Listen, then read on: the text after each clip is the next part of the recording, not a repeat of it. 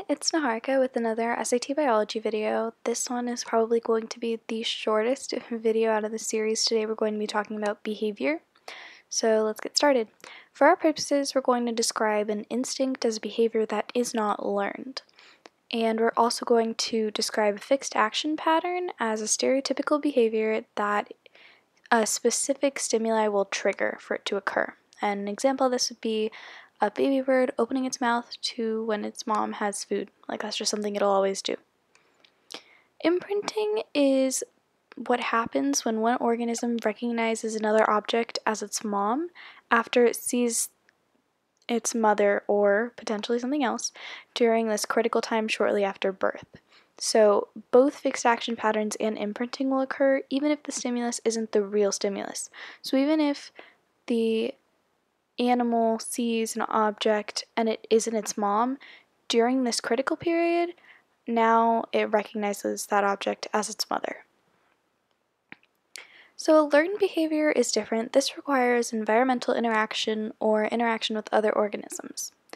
And one example of a learned behavior is habituation, which occurs when a harmful stimulus happens repeatedly and the organism just learns to ignore it. And so an example of this would just be you poking your sibling enough times and eventually they just ignore you, or like your dog or an animal.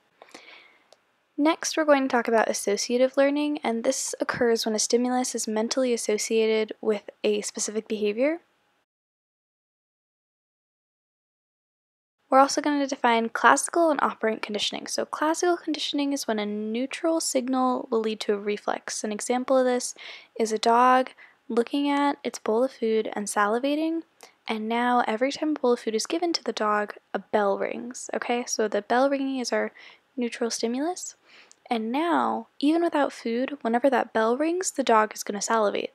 So this is when that neutral signal, the bell ringing, will lead to a reflex, which is the behavior, which is salivating in this case. Operant conditioning is when you learn something because you get a reward or a punishment from it. So there are tons of examples online if you want to get into psychology, but that's the gist of it. Now, insight learning is in our minds, best form of learning, and this is essentially just reasoning and learning how to approach new scenarios, knowing how to deal with them. A circadian rhythm is the name for the biological clock in the organism, and it triggers them to do something regularly. So an example of this would be humans sleeping, waking up in the morning.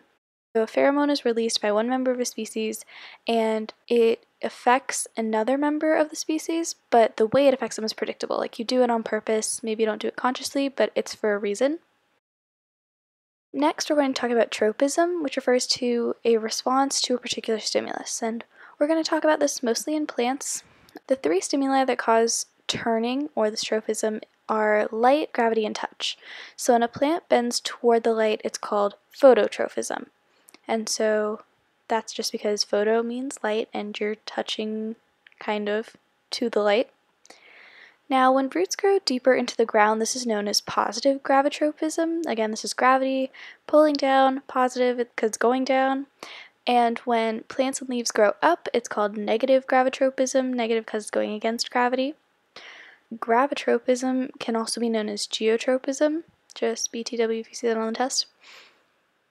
So in regard to plants that tend to creep up walls like your vines or any other type of plant, this is known as thigmotropism, and this is when the physical touch of the plant makes it grow in that direction. So it'll grow wherever it can touch something else. Now we're going to talk about symbiosis, which is when organisms of two separate species live in the same place. The three types of symbiosis are mutualism, parasitism, and commensalism. So we learned a little bit about mutualism already with the plant, roots, and bacteria. Mutualism occurs when both organisms benefit from association. Another example of this would be humans and the bacteria within our intestines. Parasitism is when one organism benefits and one is harmed, such as a tapeworm. And commensalism is when one organism is benefited and the other is completely neutral. It doesn't care if it's there or not. And that's pretty much all you need to know about behavior. Hopefully this was pretty short.